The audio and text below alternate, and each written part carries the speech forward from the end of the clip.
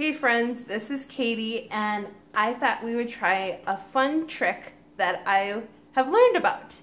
Have you ever got coffee at Starbucks and they have the milk frothed on top? Well, I thought we'd try this out for the first time because I've never done this, so if I mess up, you can forgive me. This is my first time and we're gonna learn together.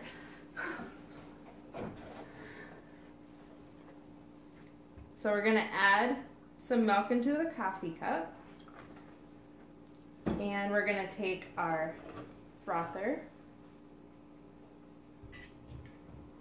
and you want to start mixing it, but you want to tip the cup so you can really get it foamy.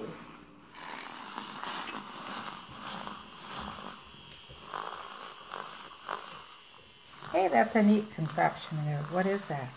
I'm frothing some milk. Hmm. It's gonna be really delicious on top of coffee. Or in Coffee? Really? Yeah. And then if you want some flavoring, you can add vanilla.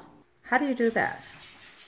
Well, we're frothing some milk right now, and then we're gonna put some coffee in it and see how it tastes. So, is that just regular brewed coffee?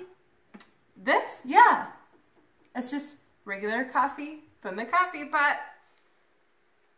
And now we're gonna pour it into the milk that we just frothed.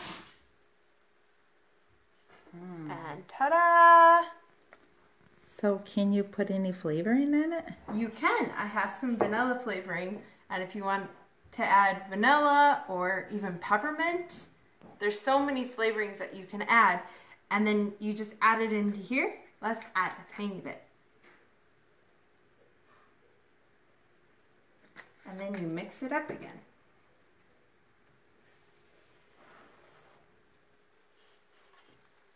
There we go.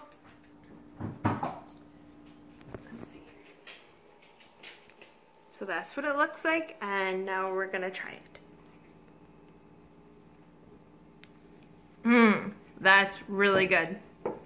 So this is homemade, and I'm sure you have all of the ingredients at home, and this is gonna save money. It was so easy to do. All you need is a frother, some milk, coffee, and if you need flavoring.